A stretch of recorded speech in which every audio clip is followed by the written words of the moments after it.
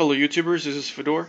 Just want to make another video on how to better use the 74HC595 8-bit shift register. And here it is at work. There's two of these. They're cascading. So the one byte from the Arduino goes to these three wires, goes in here, and then from here it shifts out into this one, and then it gets displayed. And I'll talk more about how that works here in a little bit. And here's the wiring diagram. So here's what it looks like, the pinout for the shift register. And here's two of these connected together with 8 LEDs.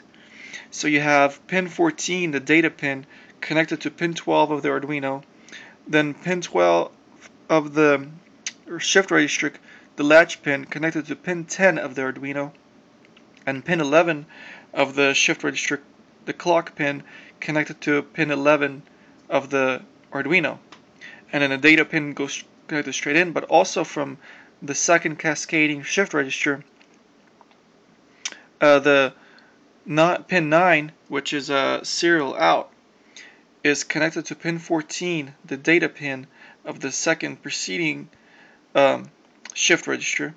And then pin 12 connects to pin 12, and then pin 11 from here connects to pin 11 clock pin over here.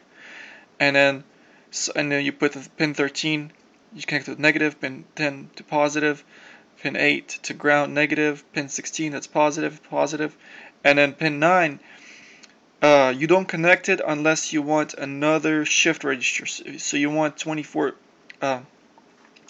bit. So this right here is a 16-bit. You want 24 bit, you connect another shift register here, and this pin 9 would go to pin 14 of that one, and then pin 12 and 11 all connect together. And you can have as many of these as you like. So, and let me show you the code right quick. I try to zoom in a little bit. Okay, so here's the pin out. Here's a pin 1 through 16. It's gonna pin out just like the first card, and then you declare some things, and you do the setup, pinMode, latchPin, output, whatever. Okay, loop, void loop. Here's all the fun happens. So the latchPin, as soon as the latchPin goes low, that enables the data to be received. So the Arduino shifts out this byte right here.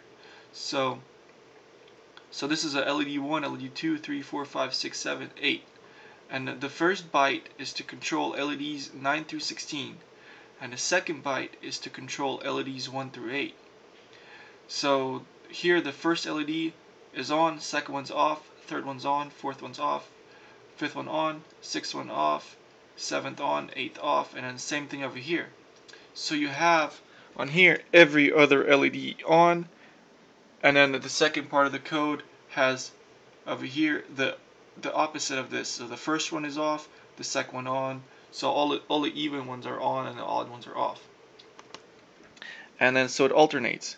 Even, odd, even, odd, even, odd, even, odd. So it keeps going like that with the half a second delay in between. And you can change these numbers up, and you can write whichever LED you want to turn on or off. So there it is. Pretty simple how to use the thing. Arduino comes with a shift out. It's built in for shift registers.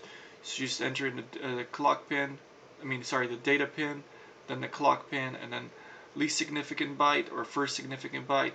I keep it on least significant because it puts it out left to right. If you want to do most significant byte, it will do opposite. So this one would be over here. So it would like be a mirror image of whatever this information is. So hopefully you guys understand how to cascade the shift registers now. If you have any questions, comments, or whatnots, comment, like, subscribe. Thank you.